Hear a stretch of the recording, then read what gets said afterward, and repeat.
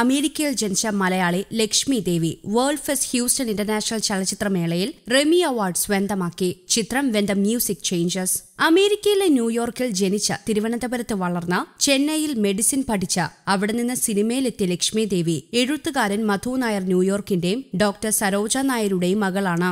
അപൂർവ പ്രതിഭകൾക്ക് കിട്ടുന്നതാണ് ലോകത്തെ ഏറ്റവും പഴക്കമുള്ള മൂന്നാമത്തെ ചലച്ചിത്രോത്സവമായ WorldFest-Houston മേളയിലെ അവാർഡ്. മുമ്പ് Remi award ലഭിച്ചവരിൽ George Lucas, Stephen Spielberg, ആംഗ്ലി എന്നിവരൊക്കെയുണ്ട്. When the music changes ചിത്രം സംവിധാനം ചെയ്തത്, നിർമ്മിച്ചത്, തിരക്കഥ എഴുതിയത്, കേന്ദ്ര കഥാപാത്രമായത് എല്ലാം ലക്ഷ്മി ദേവി തന്നെയാണ്. ഈ സിനിമ എന്തുകൊണ്ട് എടുത്തു എന്ന് എൻ്റെ അടുത്ത് ചോദിച്ചു കഴിഞ്ഞാൽ ഐ തിങ്ക് സൊസൈറ്റിയിൽ ഒരുപാട് റെലവൻസ് ഉള്ളതായിട്ട് എനിക്ക് തോന്നി. അതുകൊണ്ട് ചൂസ് ചെയ്തൊരു സബ്ജക്റ്റാണ്. ഒരു ഡിഫറെൻറ്റ് പെർസ്പെക്റ്റീവ് ഉണ്ടാവും എന്നുള്ള ഒരു വിശ്വാസമുണ്ട്. So I hope you all enjoy. സിനിമയിലേക്ക് വന്ന സാഹചര്യത്തെ പറ്റി സംസാരിക്കാനാണെങ്കിൽ വളരെയധികം ഒരു അൺഎക്സ്പെക്റ്റഡ്ലി ആയിട്ടാണ് വന്നത്. I didn't know that cinema was a profession itself. ഞാനൊരു ഡോക്ടറാണ്.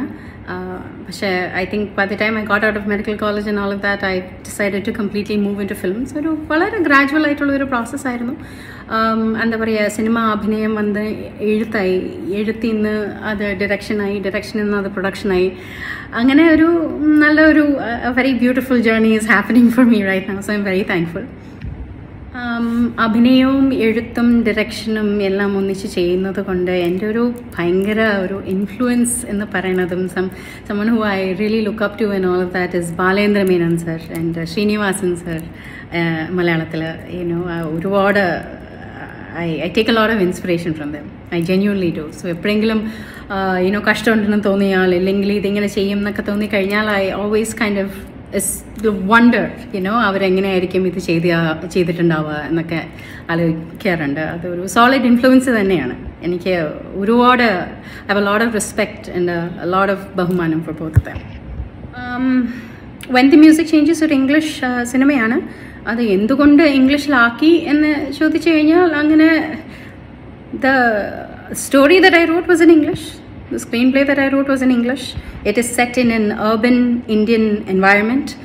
ഒരു urban Indian environment-നെ പറ്റി നമ്മൾ സംസാരിക്കുമ്പോൾ റീജിയണൽ ലാംഗ്വേജസ് മാത്രമല്ല, നമ്മൾ ഒരുപാട് പേര് മിക്സ് ചെയ്ത് സംസാരിക്കാറുണ്ട്. അതുകൊണ്ട് വളരെയധികം റിയലിസ്റ്റിക് ആയിട്ട് തന്നെയാണ് സ്റ്റോറിയും സ്ക്രീൻ പ്ലേയും എഴുതിയിരിക്കുന്നത് with regards to language, and it completely fits. അതായത് ഒരു ഇൽ ഫിറ്റിംഗ് ആയിട്ട് ഒന്നും ഒരിക്കലും തോന്നില്ല. കാരണം ഐ സ്ട്രോങ്ലി ബിലീവ് ദാറ്റ് ഇന്ത്യയിൽ ദർ ഇസ് എ ഹ്യൂജ് ഭൂരിപക്ഷം ഓഫ് ആൾക്കാർ who speak a lot of who speak very predominant English, and അങ്ങനത്തെ ആൾക്കാരും അങ്ങനത്തെ ക്യാരക്ടേഴ്സും അങ്ങനത്തെ രീതിയിലുള്ള ചായവും ഒക്കെയാണ് ഈ സ്ക്രീൻ പ്ലേയിലുള്ളത്. അതുകൊണ്ടാണ് സിനിമ ഇംഗ്ലീഷിലെടുത്തത്.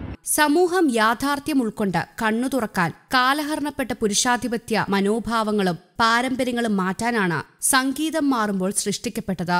ഒരു ഫോൺ കോൾ എടുക്കാതിരുന്നാൽ സംഭവിക്കുന്ന കാര്യങ്ങൾ എന്ന നിലയ്ക്കാണ് കഥ പുരോഗമിക്കുന്നത്. ഹൈദരാബാദിലായിരുന്നു ഷൂട്ടിംഗ്. ഫിഡി ടോക്കീസ് എന്ന പേരിലാണ് അമേരിക്കയിൽ ലക്ഷ്മി ദേവി സിനിമാ നിർമ്മാണ കമ്പനി ആരംഭിച്ചത്. ഡരോമത്തായിരുന്നു ആദ്യ സിനിമ. അതൊരു ഹിന്ദി തമിഴ് ചിത്രമായിരുന്നു. News desk Kerala Kaumudi.